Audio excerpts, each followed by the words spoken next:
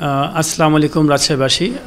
আমি জানি যে আমি যখন খেলতাম ক্রিকেট আপনারা প্রত্যেকেই আমার খেলার জন্য ভালো খেলার জন্য দোয়া করতেন এবং আমি কীভাবে ভালো খেলি সেই জন্য সবসময় আমার টিভিতে বসে থাকতেন।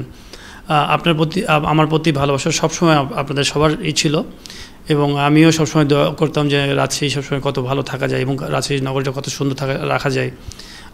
এই ভালোবাসার অধিকার নিয়ে আমি রাজশাহীবাসী প্রত্যেকটা মানুষকে আমি বলবো যে আপনারা সবাই জানেন যে করোনা ভাইরাস যেভাবে আক্রান্ত হচ্ছে গোটা পৃথিবী জুড়ে এবং এটা আসলেই বিশাল বড় একটা ফ্যাক্টর হয়ে দাঁড়াচ্ছে বাংলাদেশ সহ গোটা ওয়ার্ল্ডে।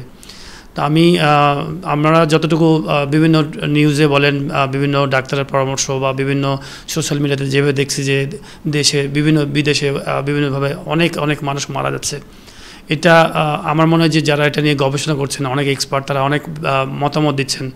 আমি শুধু আমাদের রাজশাহীবাসী প্রত্যেকটা মানুষকে বলবো যে দেখেন আমরা নিজেরা যদি একটু চেষ্টা করি, আমাদেরকে আল্লাহ হয়তো আমাদেরকে অনেক সুযোগ দিয়েছে, বাট আমরা জোরাজুরি করে অনেক সময় অনেক কিছু সার্ভাইভ করতে পারবো না। বাট আমাদেরকে সচেতন হতে হবে। সচেতনতার একটা বেস্ট উপায় হচ্ছে যারা বিশেষজ্ঞ যারা যেভাবে কথা বলছেন সেই কথাগুলোকে আমাদের অনুসরণ করা।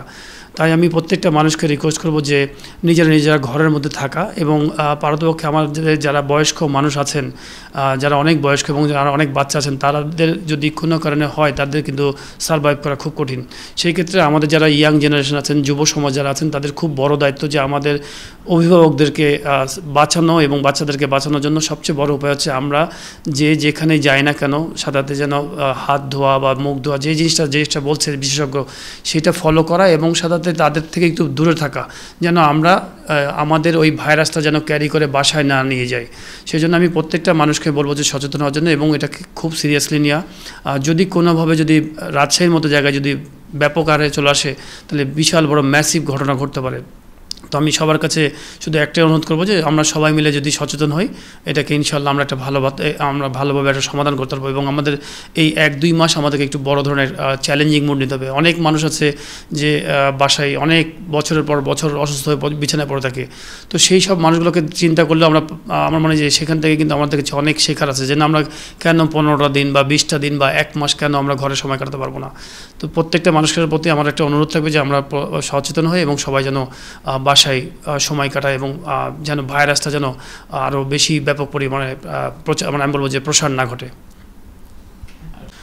আমি বিশেষ করে যারা খেলোয়াড় ছোটো ভাইরা আছেন যারা খেলাধুলা করছেন সেটা প্রত্যেকটা স্পোর্টসেরই ফুটবল ক্রিকেট যে কোনো ইভেন্টেরই খেলাধুলা আমরা সবাই ভালোবাসি ঠিক, কিন্তু এটা বুঝতে হবে যে জীবনটা খুবই ইম্পর্টেন্ট।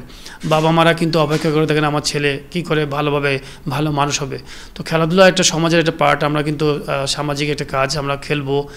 বাট এই সময়টা আসলে আমার মনে হয় যে প্রত্যেকটা বাচ্চা বা যারা তোমরা খেলাধুলা করছো একটু এই খেলাধুলা থেকে বিরত থাকো এবং বিশেষ করে যারা যেন একসাথে না থাকা, যেন একজনের সাথে যেন টাচ না হয় এবং সাথে খেলাধুলাটাকে কিছু দিনের জন্য যদি সাময়িকভাবে যদি তোমরা একটু স্থগিত রাখো আমার মনে হয় যে খুবই ভালো হবে। এটা যে কোনো একটা মনে করো যেটা ইনজুরি হলে যেমন একটা প্লেয়ার যেমন 6 মাস খেলতে পারে না বা 3 মাস খেলতে পারে না, ঠিক এমনটাই ভাবো যে না একটা দেশের একটা ইনজুরির সময় কাটছে, এই সময়টাতে আমরা নিজের থেকে স্যাক্রিফাইস করি আমার জন্য এবং আমার মনে হয় যে অন্যান্য পরিবারের প্রত্যেকটা মানুষের জন্য আমরা নিজে স্যাক্রিফাইস করো যে না আমরা বেশ কিছুদিন খেলবো না, মাঠে কারোর সাথে কারো মিশবো না এবং যেন জিনিসটা ছোঁয়াচের মতো যেন সবার কাছে যেন না যায়। সবার কাছে অনুরোধ থাকবে যেন খেলাধুলা থেকে বিরত থাকার জন্য।